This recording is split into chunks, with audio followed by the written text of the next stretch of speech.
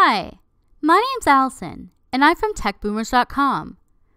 Today, you'll learn how to add signatures to your email. In place of your handwritten name, signatures allow you to personalize your emails by automatically writing something about yourself at the bottom of every email that you send. Things that people commonly put in their signatures include their name, their current job title and employer, a famous quote that they like, or their business contact information, including addresses and phone numbers. Here's what you'll learn in this tutorial: how to add a signature to your email, how to disable your signature, and how to add an image to your signature.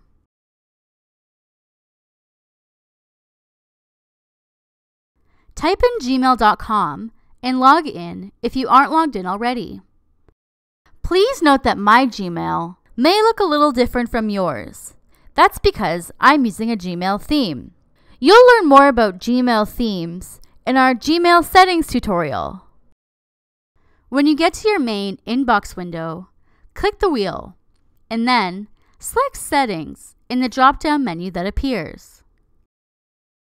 Scroll down in the General Settings section until you reach Signature. Click this button to enable your signature. If you ever want to disable your signature, come back to this screen and click the button beside No Signature. Click in the text box wherever you see a text cursor appear and start typing to write what your signature is going to say. There are many formatting options automatically displayed across the top of the text box, so you can click them to change your font, text size, text style, text color, text alignment, and so on. To add a picture to your signature, click the Insert Image icon, which looks like a landscape picture. A window will pop up, allowing you to select an image from your Google Drive or from your computer. Click Upload to search your computer for a file. Then, click to open it. Notice that the image will appear wherever your cursor appears on the screen.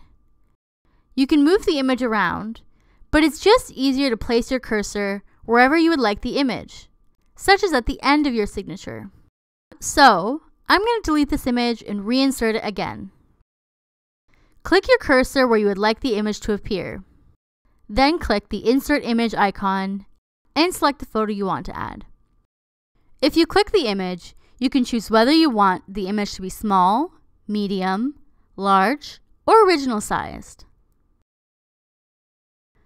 When you're done, scroll to the bottom and click Save Changes. Now, if you click Compose, your signature will be automatically added to the end of any email that you send. Try adding your favorite quotes or an image to your signature. Want to learn more? Click the blue button to check out more Gmail tutorials. Click the green button to find other website courses. And as always, click the orange button to subscribe to our YouTube channel to stay up to date on the latest video tutorials.